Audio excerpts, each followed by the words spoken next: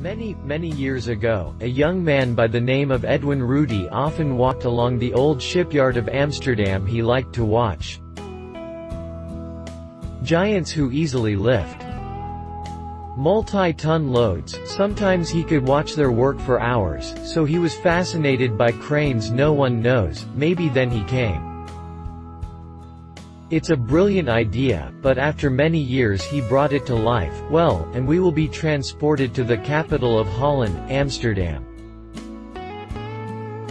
From all over the world, thrill seekers seek here to have a translucent smoke atmosphere of complete freedom to unleash all their passions. At the same time, once at the shipyard of Amsterdam, loaders hummed, cranes creaked from the load, ropes then built huge ships then.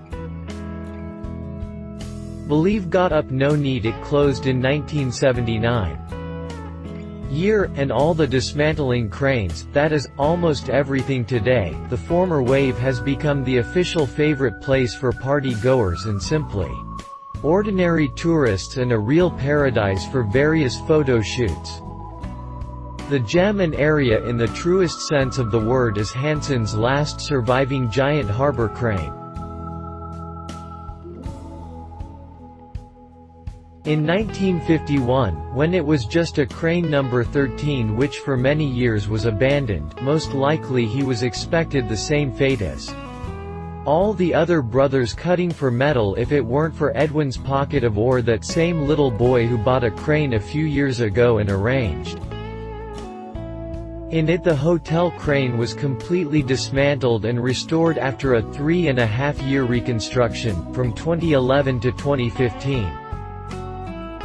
Its total weight increased from 198 tons to 295 tons by almost 100 tons. The structure was strengthened. On it there were elevators and a new room.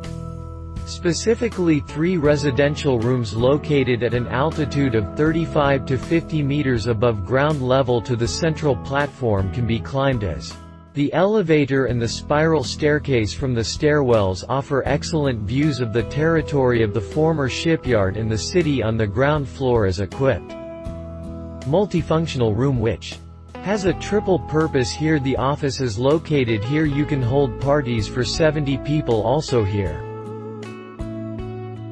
Professional television studio internet channels up to 1 gigabit in rooms can be accessed only by elevator. Each of the rooms was designed by the ore itself to reduce the cost.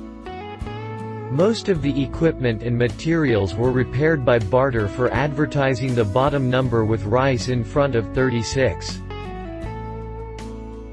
meters, made in an industrial style with light notes of Tatarnov madness. On the second floor of the room there is a bathroom with a view of the city. Average secret rooms have a similar area but are decorated even more youthfully.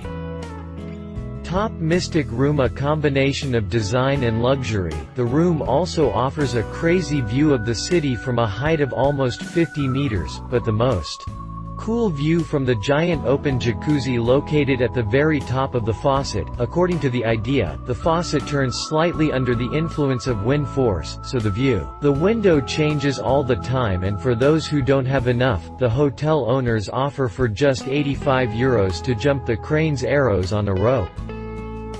With a 90-meter span, the guests say that this is truly a crazy place. In turn, the ore is happy that he was able to realize a childhood dream and keep alive. The last one is great at the shipyard, which still reminds of the past urine of this place.